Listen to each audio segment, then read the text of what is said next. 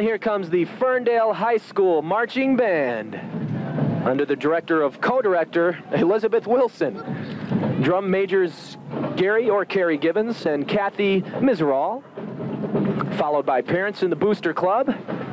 This is their 6th year in the Berkley Parade. They won first division at the State Festival in Novi and have performed in previous Detroit Thanksgiving Day parades.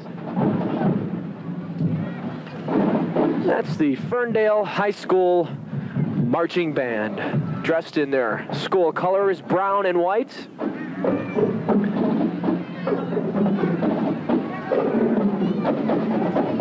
I'd like to thank WBRK, Berkley Cable Channel 53, for being a part of this 1988 Berkley Men's Club Christmas Parade and for capturing it all for us to see here.